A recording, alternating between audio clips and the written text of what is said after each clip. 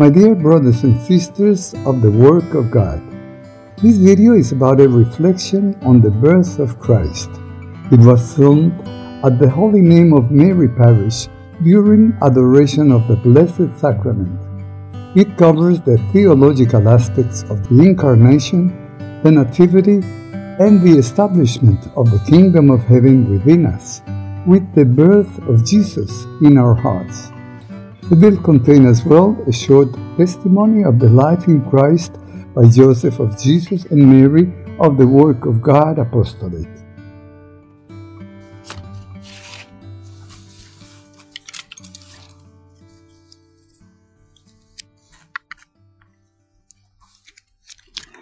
O Sacrament most holy, O Sacrament divine, all praise and all thanksgiving be every moment thine. We acknowledge Jesus truly present at the altar in the Blessed Sacrament. Let us pray to the Holy Spirit that the words that the Lord is putting in my heart tonight will be full of light, and that they will give us benefits for our spiritual life. If today you hear His word, harden not your hearts.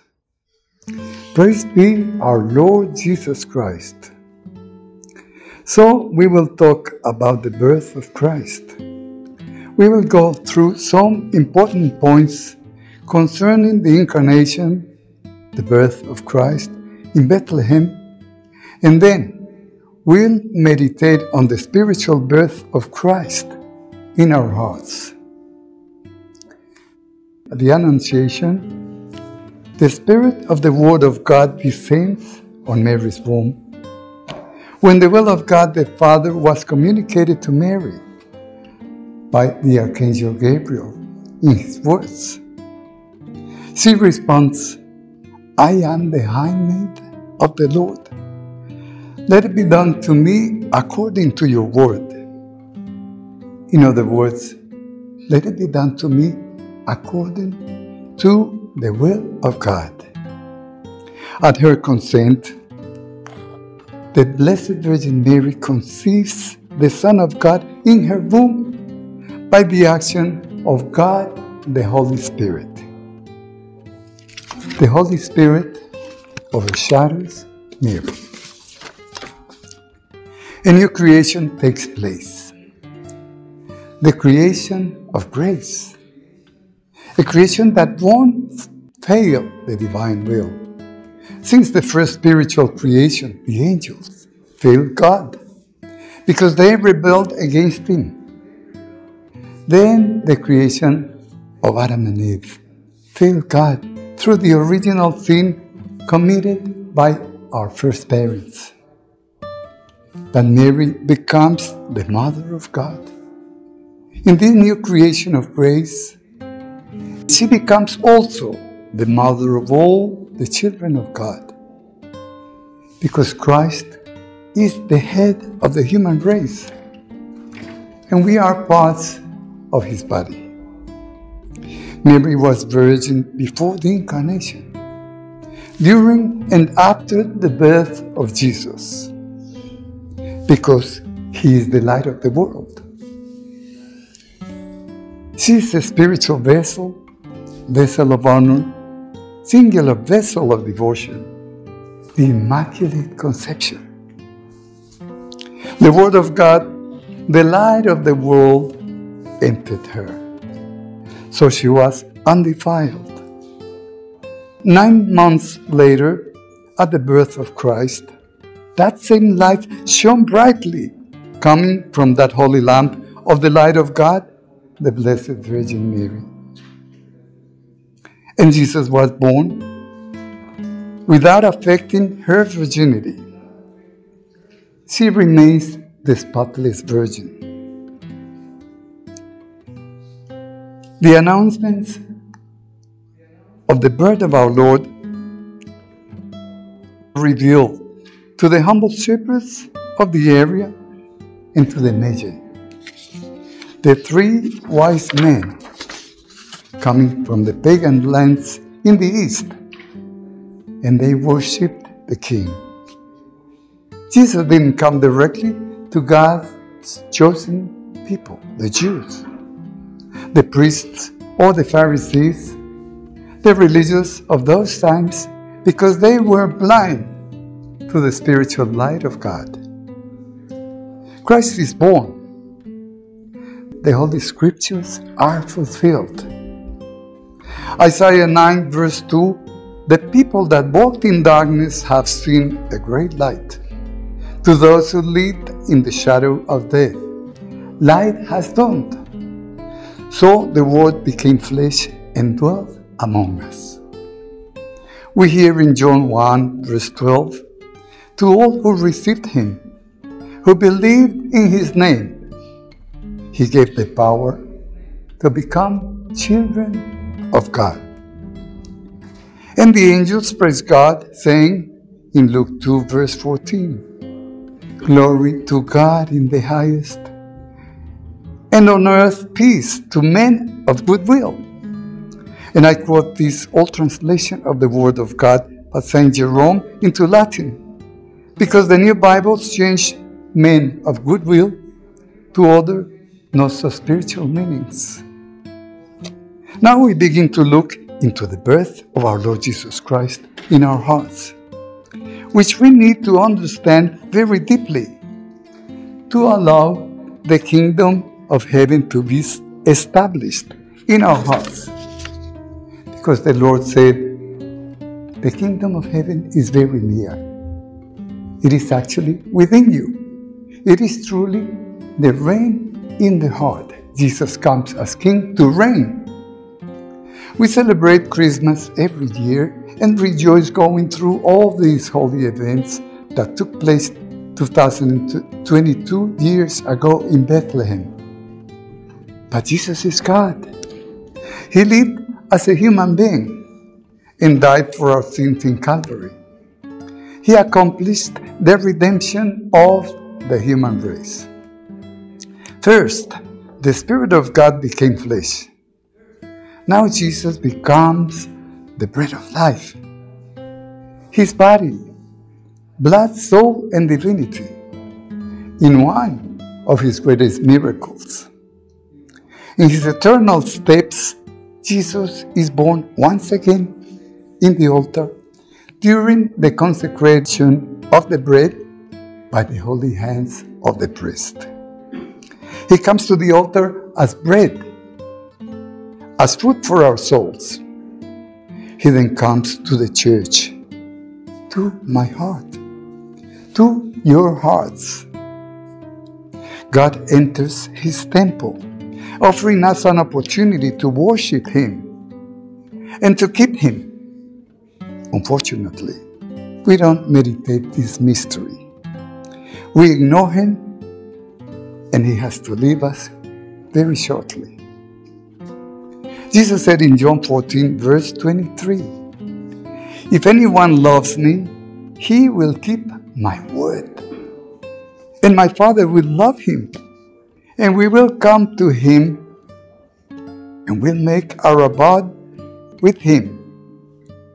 Since the eternal Word is God, God becomes the bread of life, the Holy Eucharist, then we can surely understand this passage as, if anyone loves me, he will keep my bread, the Holy Eucharist.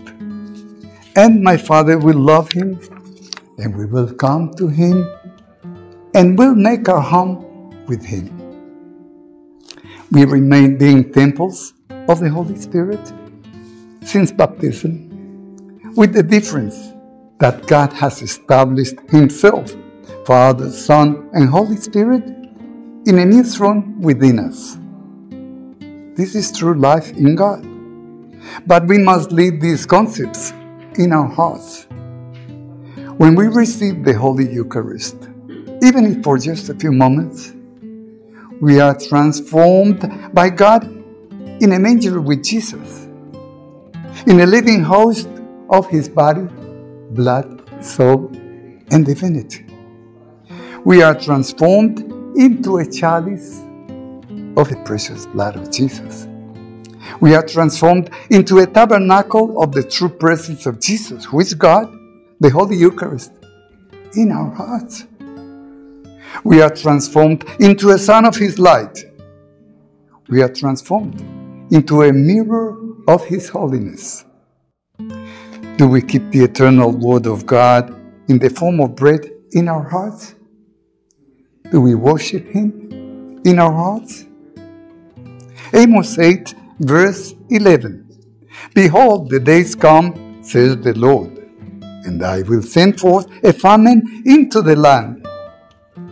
Not a famine of bread, nor a thirst of water, but of hearing the word of the Lord. We must hunger for that word, for that bread. We must thirst for that precious blood. Once we receive the Holy Eucharist, we must keep it in our hearts. Jesus is here, but he was put in this altar for us to receive that food, so that as we receive that food, we worship him in our hearts. Luke 10, verse 27. The law of God says, love the Lord your God with all your heart, and with all your soul, with all your strength, and with all your mind, and love your neighbor as yourself. But God complains in Isaiah 55, verses 8 to 9, my thoughts are not your thoughts. Your ways are not my ways.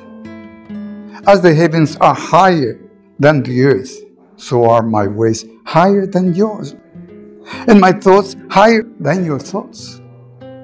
So, we must think like God and live in Jesus the way, the truth, and the life. Let us pray for the Lord to increase our faith so that we can say like St. Paul, Galatians 2, verse 20. I have been crucified with Christ, and it is no longer I who lives, but Christ who lives in me.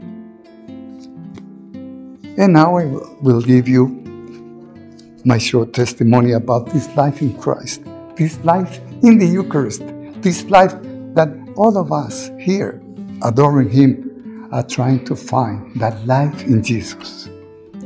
I reconverted to my Catholicism about 30 years ago. And from that moment, I started receiving Jesus daily in the Holy Eucharist. I also started a very sincere devotion to Our Lady and to the Passion of our Lord, the expression of his divine mercy. I attended one Marian retreat in Melbourne. There was a moment when, for the first time, I saw the sun dancing on the sky. And I personally had an apparition of Our Lady in the sky. The sun was over her mouth. She looked so beautiful. I wanted the sun to move away so that I could see her mouth. But instead, the sun stayed and moved in such a way that Our Lady's jaw dropped. Like that. And then I was afraid. A beam of light came from her mouth. It surrounded me. There was lightning, thunder, flashes of lights of different colors. I was like in another world, having an ecstasy of love, and I heard for the first time the voice of Our Lady in my heart saying, I am the Mother of Grace. I am giving my grace to all those who love me. As a result, I was kind of drunk in the spirit, an experience which lasted for about a week. From that moment onwards, I received an anointing of the Holy Spirit. My mind was open to the Holy Scriptures. I started having all types of visions. The Lord also started giving me messages, which I published in my website, The Work of God, and in my YouTube channel, The Work of God. My visions include seeing daily souls in purgatory, souls in need, abstract visions, intellectual visions, etc. Most of my visions are intellectual, that is, they are formed in the mind, where I see pictures made with light. And God is so perfect. There is a saying, a picture paints 1,000 words. And so it happens with those visions from God. All this that I am saying to you is to invite you to live a life closer to God, to live in His presence. We Catholics are the most fortunate people in the world for having the sacraments, for having our priests. They look to us as normal human beings, but they are the only ones with the privilege to bring about the birth of the Word, the birth of Christ, as the living bread that comes down from heaven. Our Lady has told me that we should look at them as divine creatures, because they make it possible for Christ to come daily to the altar to establish His kingdom in our hearts. In one vision, I saw the priest during the consecration, but he was not holding the host, nor the chalice with wine. He was actually holding and lifting baby Jesus. In another vision, I saw a manger above the altar. Our Lady was kneeling down, adoring Jesus in the crib. In those early years of my profound reconversion, I yearned for the Spirit of God to possess me. Then I had a vision of an angel coming to me in a dark corridor. He was full of light. He was hovering above the ground. I was a child in the vision. I wanted to talk to the angel, but he kept coming towards me. He penetrated my soul, and I saw a big explosion of light within me. God was in me. I was in God. I felt such great pleasure inside, such joy, as if God was putting all the pleasures of the world into one, in an ecstasy of love. On another Eucharistic vision, I saw a host rolling on my tongue as a son of light. And as it reached my palate, and I started to swallow it, there was an explosion of light, and I entered into an ecstasy of love again, with long-term effect. One day I was praying, Jesus and Mary, I love you, save souls. I repeated that several times. Then I saw our Lord and Our Lady sitting on a couch. They were smiling at me. The luncheon was my heart. Another time I was driving to work, I was saying to the Lord Jesus, I desire and I long ardently to be always in you. I was driving on the right. He was there. I saw through. The Lord granted me that I would see like a hole in my head, and then as if eyes open there, and I could see perfectly there. I saw Jesus sitting on the passenger side of my van, dressed in white, smiling, very happy with me. I am overwhelmed by all these beautiful encounters with the Lord. But going back in time, about 30 years ago, I was in the Parish in the eastern suburbs of Sydney. I used to help Father Gallen print the bulletins for Sunday Masses. I was alone in the school library, and while the bulletins were ready, I was praying the Holy Rosary in front of the statue of Our Lady, carrying the child Jesus. Suddenly, the statue became alive, and the child Jesus descended from the arms of his mother, and immediately he hid behind her. Then he came out again, as children do when they play hide and seek. I was so happy with the love that Jesus showed me as a child. I used to pray to him, perhaps not enough. In fact, I didn't give him much credit. I feel that I ignored him. So about 3 years ago, I saw him again. This time he was holding a brush. He was sitting on a bench, and in front of him there was a rack with about 5 shelves forming like a triangle, like that. On top of those shelves, there were about 80 open cans of paint of different colors. The lids were not there. Jesus was looking at me. In my heart, he was offering himself to me. He was ready and very eager to start painting my life and to be my little heavenly friend. So I realized that I ignored him for so many years after the first vision. I was very sorry. But he started showing me many visions from then onwards, more than 50 up to now, in which he has revealed to me the power of his divinity. One day I was praying, and the enemy put blasphemies in my mouth. So I prayed and I said, "Not him again, Lord." I was powerless.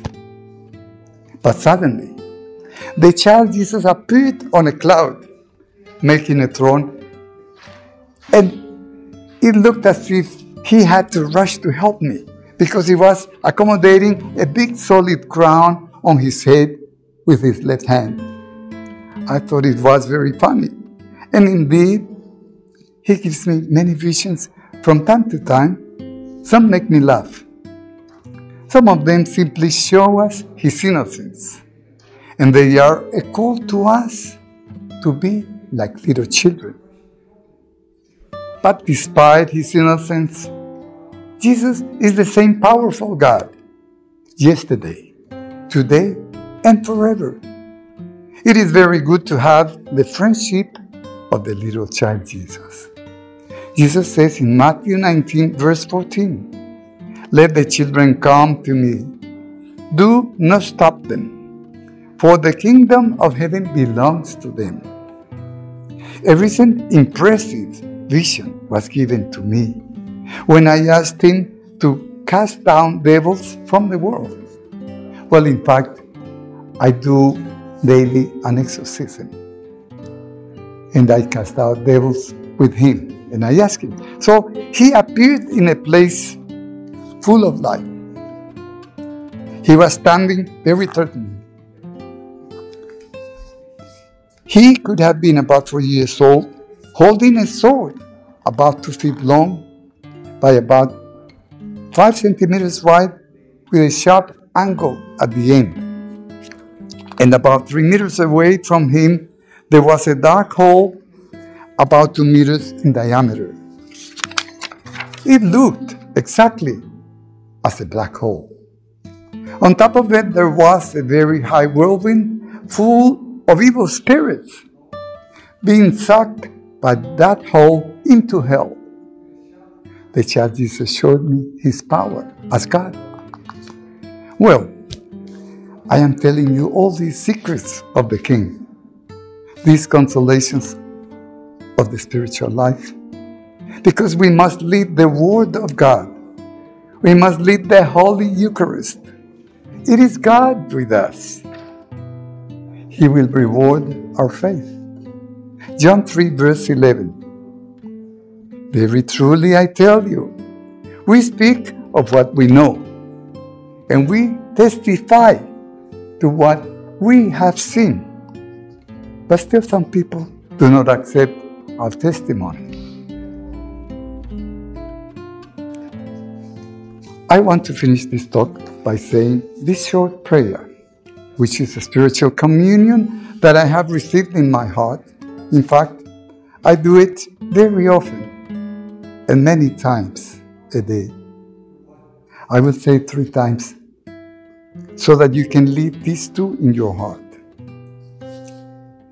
Lord Jesus Christ, Holy Eucharist, enter me, repose in me, stay with me. You in me, I in you, the two of us one. God the Father, the Son, and the Holy Spirit, with the Blessed Virgin Mary in my heart. Amen. Lord Jesus Christ, Holy Eucharist, enter me, repose in me, stay with me. You in me, I in you, the two of us one. God the Father, the Son, and the Holy Spirit, with the Blessed Virgin Mary in my heart. Lord Jesus Christ, Holy Eucharist, enter me, repose in me. You in me, I in you, the two of us one. God the Father, the Son, and the Holy Spirit, with the Blessed Virgin Mary in my heart. Amen. Now, my dear brothers and sisters, I would like to pray that you also receive that little manger in your hearts. That every time you think about Jesus, you can see him within you, in the altar of your heart, the throne of God. He wants to live in you. So may your house be also a little Bethlehem, and you have a happy and very holy Christmas. God bless you. In the name of the Father, the Son, and of the Holy Spirit. Amen.